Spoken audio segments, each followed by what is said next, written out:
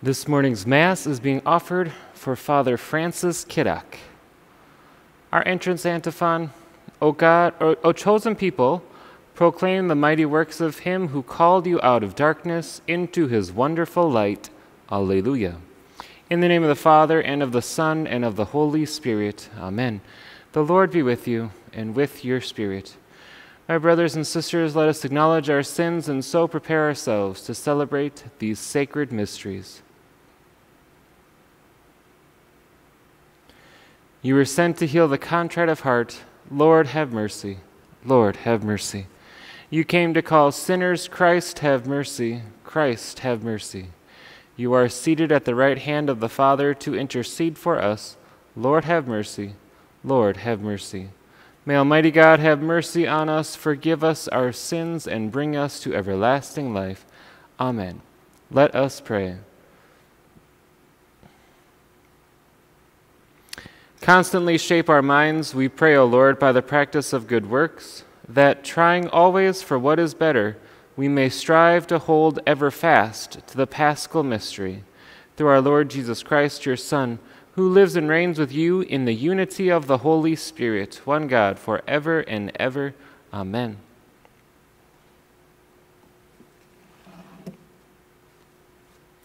A reading from the Acts of the Apostles. After staying in Antioch some time, Paul left and traveled in orderly sequence through the Galatian country and Phrygia, bringing strength to all the disciples. A Jew named Apollos, a native of Alexandria, an eloquent speaker, arrived in Ephesus. He was an authority on the Scriptures. He had been instructed in the way of the Lord, and with ardent spirit spoke and taught accurately about Jesus, although he knew only the baptism of John. He began to speak boldly in the synagogue. But when Priscilla and Aquila heard him, they took him aside and explained to him the way of God more accurately. And when he wanted to cross to Achaia, the brothers encouraged him and wrote to the disciples there to welcome him. After his arrival, he gave great assistance to those who had come to believe through grace. He vigorously refuted the Jews in public, establishing from the Scriptures that the Christ is Jesus. The word of the Lord. Thanks be to God. God is King of all the earth. God is King of all the earth. All you peoples, clap your hands. Shout to God with cries of gladness. For the Lord, the Most High, the Awesome, is the great King over all the earth. God is King of all the earth. For King of all the earth is God. Sing hymns of praise. God reigns over the nations. God sits upon his holy throne. God is King of all the earth. The princes of the peoples are gathered together with the people of the God of Abraham. For gods are the guardians of the earth. He is supreme. God is King of all the earth. Cleanse my heart, bless my God. Alleluia, alleluia. Alleluia, alleluia. I came from the Father and have come into the world. Now I am leaving the world and going back to the Father. Alleluia, alleluia. The Lord be with you and with your spirit. A reading from the Holy Gospel according to John. Glory to you, O Lord. Jesus said to his disciples, Amen, amen, I say to you, whatever you ask the Father in my name, he will give you. Until now, you have not asked anything in my name. Ask, and you will receive, so that your joy may be complete. I have told you this in figures of speech. The hour is coming when I will no longer speak to you in figures, but I will tell you clearly about the Father. On that day you will ask in my name, and I do not tell you that I will ask the Father for you. For the Father himself loves you because you have loved me and have come to believe that I came from God. I came from the Father and have come into the world. Now I am leaving the world and going back to the Father. The Gospel of the Lord. Praise to you, Lord Jesus Christ.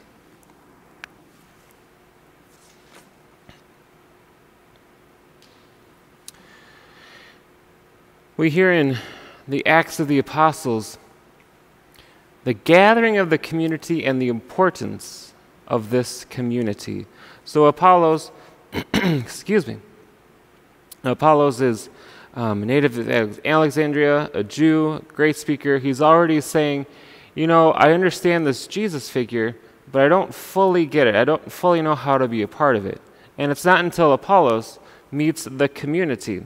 It's not until he meets Priscilla and Aquila that he's like, oh, so I understand this, but I can actually be a part of it, and I can actually live for Jesus. So there's some piece missing that he found in the community. He found a deeper connection to our Lord through the community of the Christians. So just the importance of community. So if people are wondering, well, why are the bishops so insistent on the churches being open? A big part of it, well, principally it's so we can more easily and more readily offer the sacraments of the Eucharist. But also the importance of community, the importance of being built up by one. A healthy community is not focused on itself. A healthy community of St. Stephen's wouldn't just say, I love my St. Stephen's family, and stop there. A healthy community would say, wow, because of my St. Stephen's family, I'm able more to enter into the life of Christ. Because I'm with my St. Stephen's family, I'm encouraged to follow our Lord. I'm encouraged to pray, to fast, to do penance, to offer alms, to reach out a hand to the needy. Because of this community, this community is a big, the idea of community is a big part of Christianity. We've never lived our life in isolation. We've never lived our relationship with Christ apart from the community. It's from the very beginning. This idea that I can just love Jesus alone in my house is not scriptural and is not historical. It's the importance of community. I know, I wouldn't say a lot, but I know enough people, even in our parish, that they go home and it's difficult to live their faith in their homes, either for husband, wife, children, whatever it is. They don't feel supported, but they come to this church and they feel that warmth and they feel that freedom to express their religion and to live their religion and to be built up. That's a beautiful thing. And so I'm excited that hopefully, I don't know what that was. It's raining and I don't know. This building moves a lot. Anyway, so I'm excited that hopefully we can open up these churches soon to establish that community, to reground ourselves in Christ in this community. It's very important. The purpose of this community is just like what Apollos experienced, is to reach out and say, hey, did you realize that there is more? Let's go there, and let's go to Jesus together.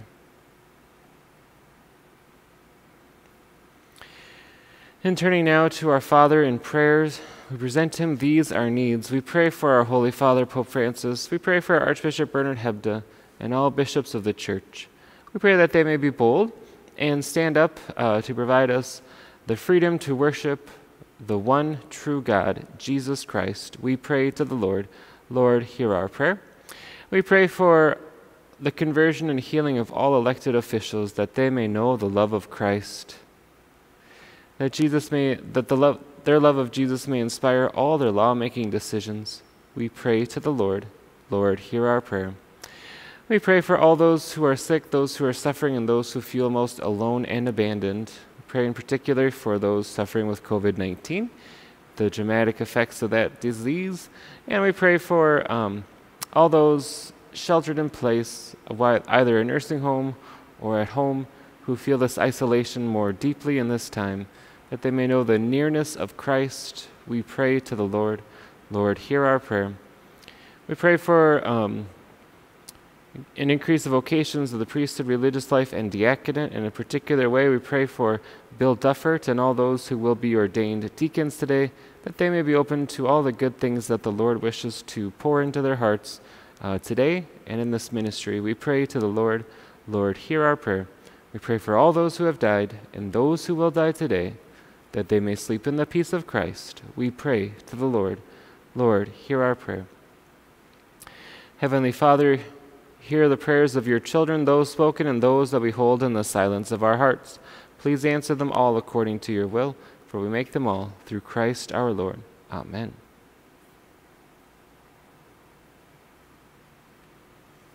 Blessed are you, Lord God of all creation, for through your goodness we have received the bread we offer you, fruit of the earth and work of human hands that will become for us the bread of life.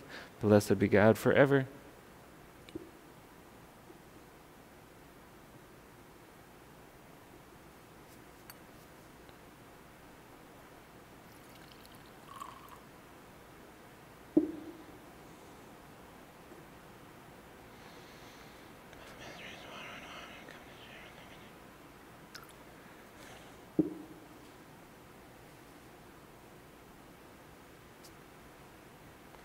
Blessed are you, Lord God of all creation, for through your goodness we have received the wine we offer you, fruit of the vine and work of human hands that will become our spiritual drink. Blessed be God forever.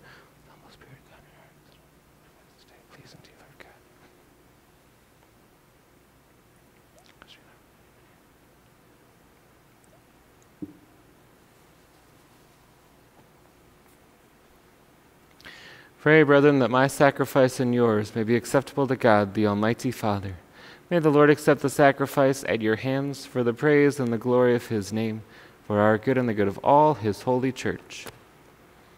Graciously sanctify these gifts, O Lord, we pray, and, accepting the oblation of this spiritual sacrifice, make of us an eternal offering to you through Christ our Lord. Amen. The Lord be with you and with your spirit. Lift up your hearts, we lift them up to the Lord. Let us give thanks to the Lord our God. It is right and just. It is truly right and just, our duty and our salvation, at all times to acclaim you, O Lord, but in this time above all to laud you yet more gloriously, when Christ our Passover has been sacrificed. Through him the children of light rise to eternal life, and the halls of the heavenly kingdom are thrown open to the faithful. For his death is our ransom from death, and in his rising, the life of all has risen. Therefore, overcome with paschal joy, every land, every people exults in your praise, and even the heavenly powers, with the angelic hosts, sing together the unending hymn of your glory as they acclaim, Holy, holy, holy Lord, God of hosts, heaven and earth are full of your glory. Hosanna in the highest. Blessed is he who comes in the name of the Lord. Hosanna in the highest. You are indeed holy, O Lord, the fount of all holiness. Make holy, therefore, these gifts, we pray, by sending down your Spirit upon them like the dewfall, so that they may become for us the body and blood of our Lord Jesus Christ. At the time he was betrayed and entered willingly into his passion, he took bread, and giving thanks broke it, and gave it to his disciples, saying, Take this, all of you, and eat of it, for this is my body, which will be given up for you.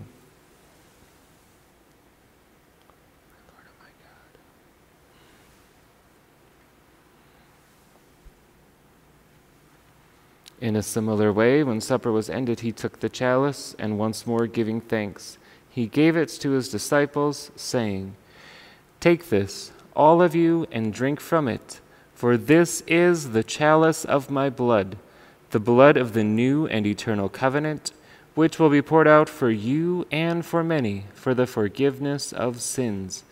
Do this in memory of me.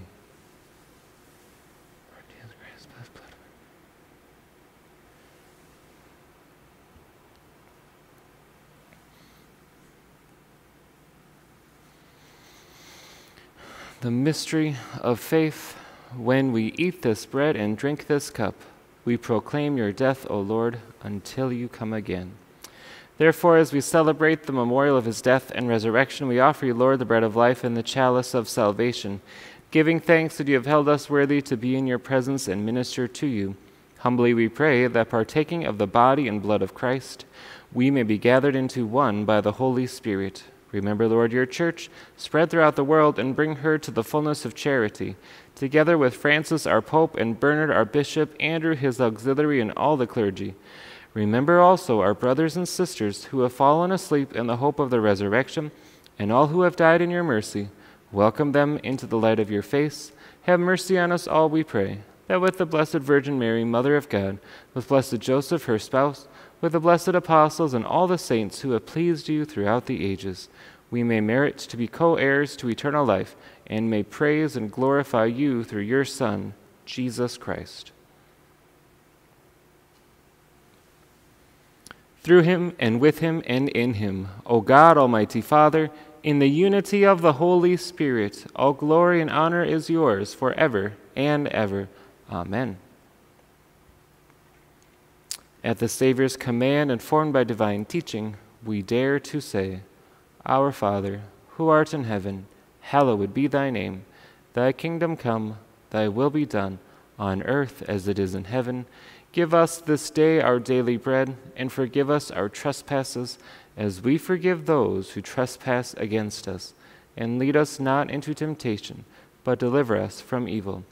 Deliver us, Lord, we pray, from every evil. Graciously grant peace in our days, that by the help of your mercy we may be always free from sin and safe from all distress, as we await the blessed hope and the coming of our Savior, Jesus Christ. For the kingdom, the power, and the glory are yours, now and forever.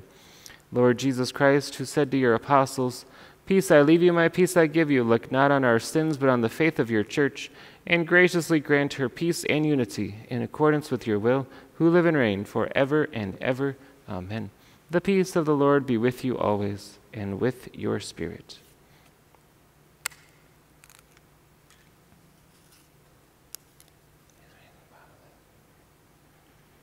Lamb of God, you take away the sins of the world, have mercy on us. Lamb of God, you take away the sins of the world, have mercy on us. Lamb of God, you take away the sins of the world, grant us peace.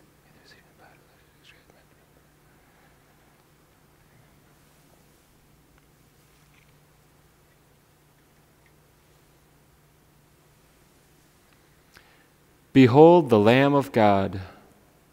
Behold him who takes away the sins of the world. Blessed are those called to the supper of the Lamb. Lord, I am not worthy that you should enter under my roof, but only say the word, and my soul shall be healed.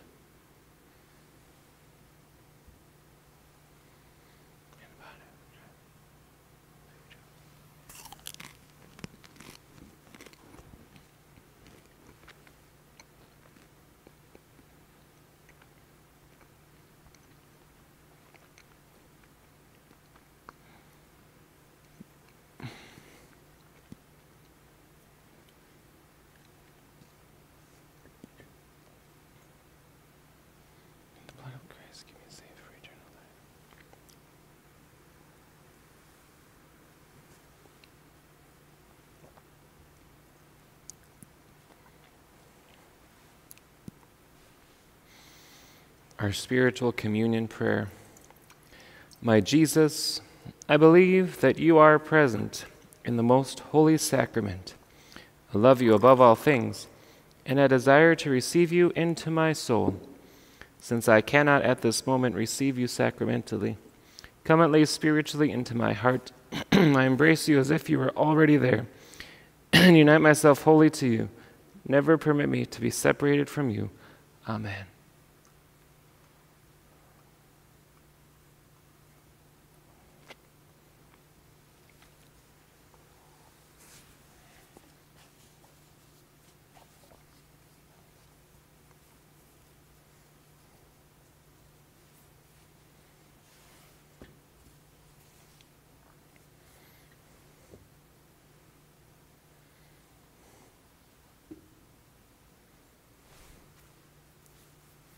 Let us pray.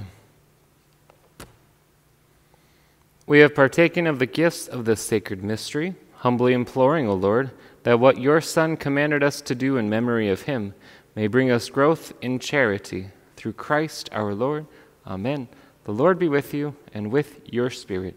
May Almighty God bless you, the Father, and the Son, and the Holy Spirit. Amen. Go in peace. Thanks be to God.